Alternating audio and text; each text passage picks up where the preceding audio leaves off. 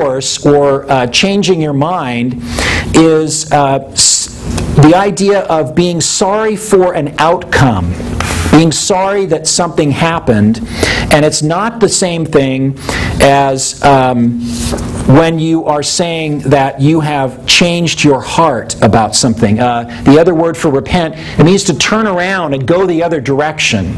This word doesn't mean that at all. It just means that he changed he was sorry that something had happened. So it's like when you're busted for something, oh man, I'm really sorry. But you're only sorry because you got busted. Now we don't know if Judas, the reason he was sorry was, one of the explanations for why Judas did what he did is that he was trying to force Jesus to use his supernatural powers to become the political Messiah that he really wanted Jesus to be. So he thought, I'll put Jesus in a box, I'll put him in a place that forces him to call upon God and call lightning down from heaven and destroy the Romans and the religious leaders and take over. And when instead Jesus barely said a word, and then he said the most stupid thing he could have, yeah, I'm the Messiah, and from now on you're going to see the Son of Man coming in power, and I'll be at the right hand of God Most High. And Judas is going, that was dumb. That's the only thing you could have said that would have gotten you condemned. Yeah, that was the idea. Judas did not understand what Jesus was really coming to do. So he wants to drop the charges. But basically, it's too late. Judas wants to return the money, and the chief priests and the elders won't have anything to do with it. They won't put the money back in the temple treasury because it's unclean money. He really admits his wrong to the wrong person. Had Judas really repented in the sense of changing his mind, turning around, going the other direction, the person he would have needed to confess to would have been Jesus himself. Now, I believe if Judas had done that, Jesus would have forgiven him, and Judas's end would have been very, very different. Because no matter what you have done, no matter how horrible you are, turning to him, this is what we'll see as the kind of the key to this whole thing, turning to Jesus and away from your evil ways is the way out. So no matter how awful you are, you turn to cling to Jesus and you find forgiveness. But Judas would not turn to Jesus. Instead, he did really the most selfish thing that he could have done. He went out and hanged himself. Now, Acts chapter 1 says that he fell from a tree branch. So probably what happened was that he hung himself from a tree branch. The tree branch broke, and it says that when his body hit the ground, it split open. Pretty gross. And then blood spilled on the ground, and that's why it's called the field of blood. Now it also says that Judas bought the field, but we know from this account that it was actually the chief priests and the elders, but they were using Judas's money. So really both things kind of work. So they purchased this field that may have been known for its clay soil. It was probably located in the Kidron Valley, which is the valley there next to Jerusalem. And so they used it as a place to bury foreigners.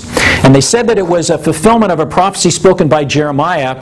It was actually literally a fulfillment of Zechariah chapter 11, verses 12 and 13. However, there was a common view in those days that Jeremiah had actually been the one that had collated a lot of the prophetic words that had been spoken. And so to say it was fulfillment of Jeremiah, that works, even though it came from Zechariah. However, if you check out Jeremiah chapter 18, chapter 19, and chapter 32, and you start reading some of the stuff, you're going, hey, I recognize this. This has to do with Judas and buying this plot of land.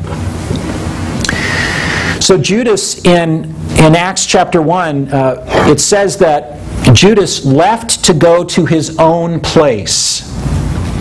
And we presume that is hell, a place of permanent, a place where you're permanently away from the presence of God. Suicide is really a very selfish act because it's taking life that is a gift from God and destroying it. And I know people do come to the place where they feel like their only way out is to commit suicide. I would suggest to you that is mostly out of horrible desperation in a place where you don't see any other way out. So it's not like everybody that feels like they want to commit suicide is like Judas. Not the same thing. And you should know that no matter what horrible box you may find you in, no matter what desperate place, God does have a way out if you will reach out to Him. People think that suicide is an answer. It's a way to get out of the bad place you're in, and it's not.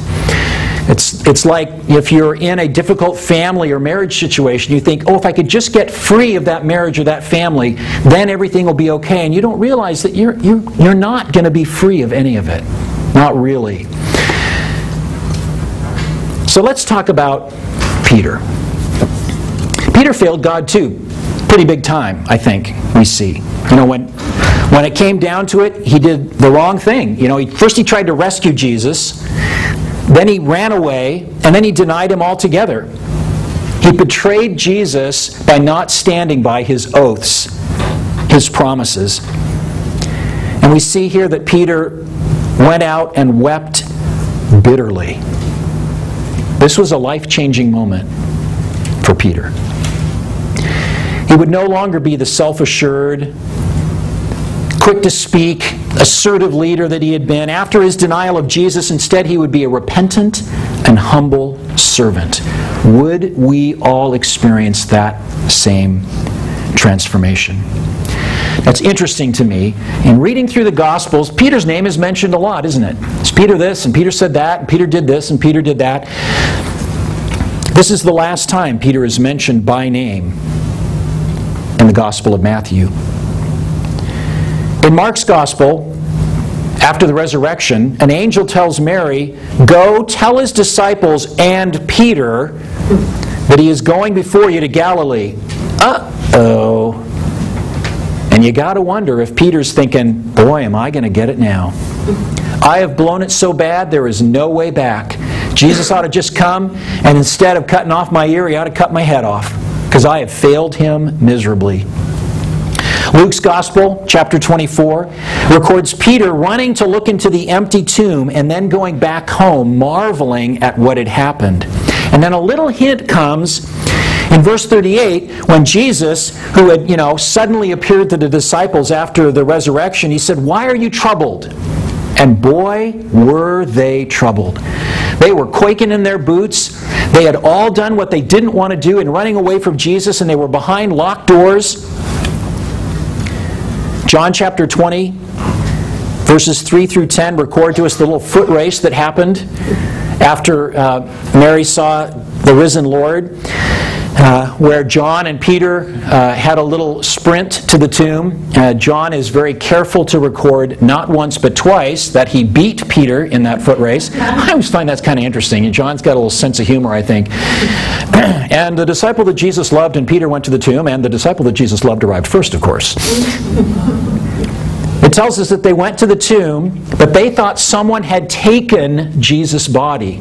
And it says they did not yet understand that He had risen. So it was all black, no white for these guys. And then even after the resurrection, when Jesus appears to His men, Peter's not mentioned by name at all. You got to wonder if, like in the courtyard of the high priest, as he moved further and further away from the firelight in order to be incognito, that when Jesus came back, instead of standing in front as the leader, as the man always first, always to speak, Peter instead hung on the outside, hung on the outskirts of the room, not wanting to make eye contact with Jesus, not wanting that look again, to recognize between the two of them that he had failed. Turn with me to John chapter 21.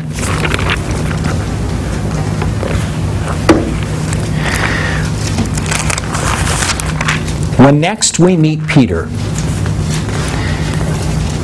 it is after the resurrection, sometime before Jesus ascended. And in verse 3 of John chapter 21,